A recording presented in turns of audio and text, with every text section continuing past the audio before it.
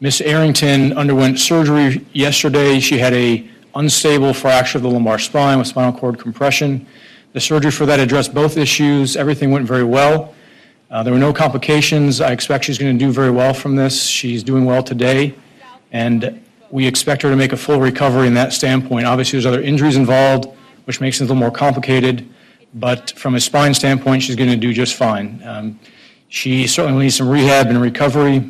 That should not be an issue for her. She's very motivated. Miss Arrington has 2 rib fractures. She has a colon injury as well as 4 small bowel injuries. She had an injury to her iliac artery as well. In addition, she had bleeding from her abdominal wall in one of the major arteries there.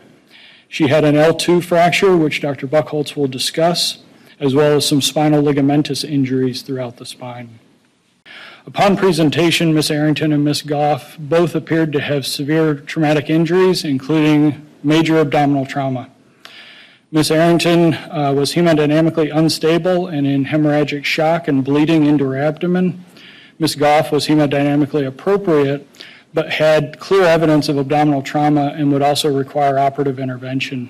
On Sunday, Miss Arrington went to the operating room. We explored her abdomen. We were able to complete all of the traumatic surgeries that she required, and we closed her abdomen, feeling that we had addressed all of her traumatic problems within the belly.